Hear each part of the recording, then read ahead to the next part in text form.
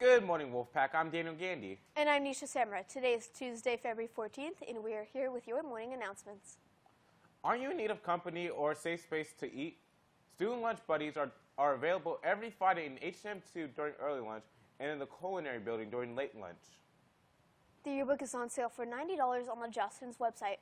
Scan the QR code on screen to buy. Now, let's pass it on over for Tad for wins and fails.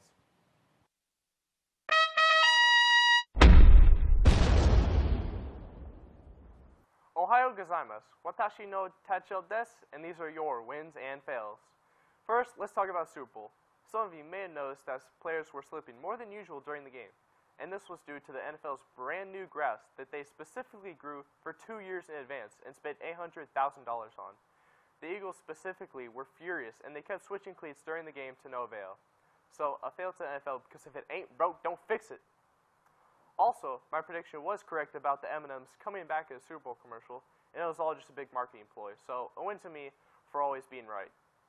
I also want to give another win to the Philadelphia Police for playing better defense than the Eagles, making sure no riots happen after the Super Bowl loss. Next, a fail to the 156 House Republicans who plan to slash Social Security. They want to raise the retirement age to 70, since life expectancy is only growing every year. And people are furious, saying, quote, "The government wants us to work until we die," end quote.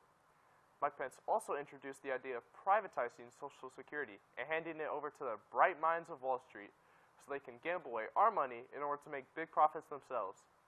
Biden hasn't commented yet, but since he's closing in on his 102nd birthday, I'm sure he'll be in favor to not change Social Security.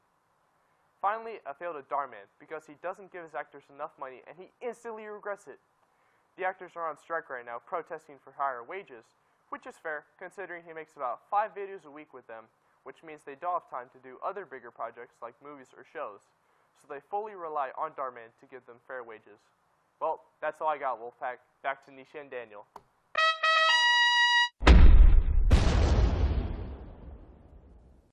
Thanks, Tad. Now, let's check out today's BCU Fun Fact of the Day.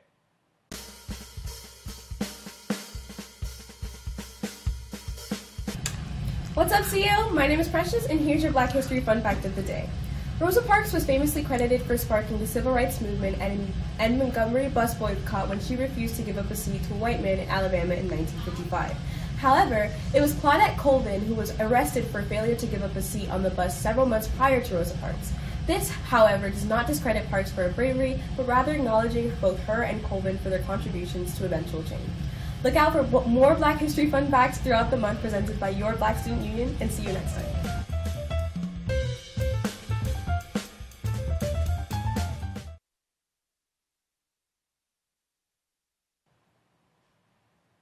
Are you interested in attending community college? Cosumnes River Community College is holding an application workshop tomorrow in the Career Center at 8:30.